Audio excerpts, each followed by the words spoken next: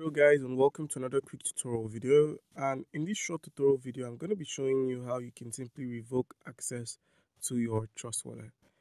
Now, in order to do that, or in order to perform that action, you simply head over to the browser section, which is at the bottom right corner of your tab.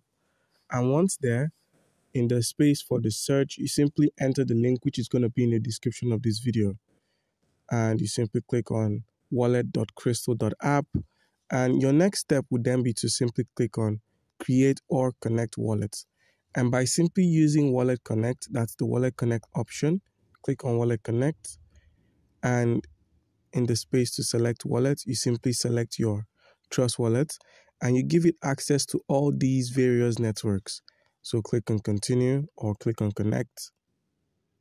And boom, connection successful. Now with this, you can have an overview of your account and everything or every network process that's being made. So now our next step is quite simple.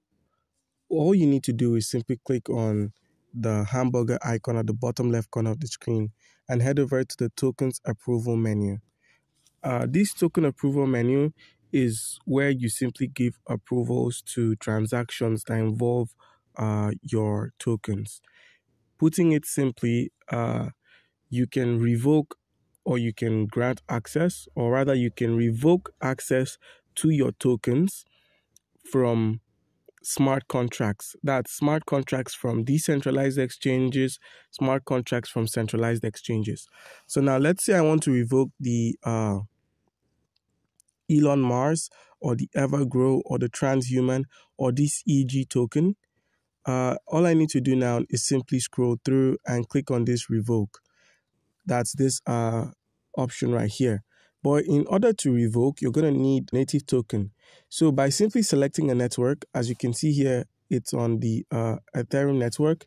But if I were to move over to my BNB Smart Chain, this will allow me to complete this transaction. So once you click on BNB Smart Chain, click on Reload.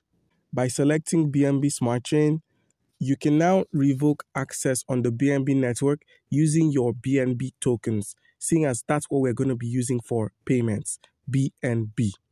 So guys, once you've gotten yourself some of the native token of the particular network you're making use of, be it the Ethereum or be it the Binance Smart Chain, you can easily click on this revoke icon right here, and by paying a token of $1.09 or $1.01 at the time of shooting this video, you could simply revoke access to your tokens.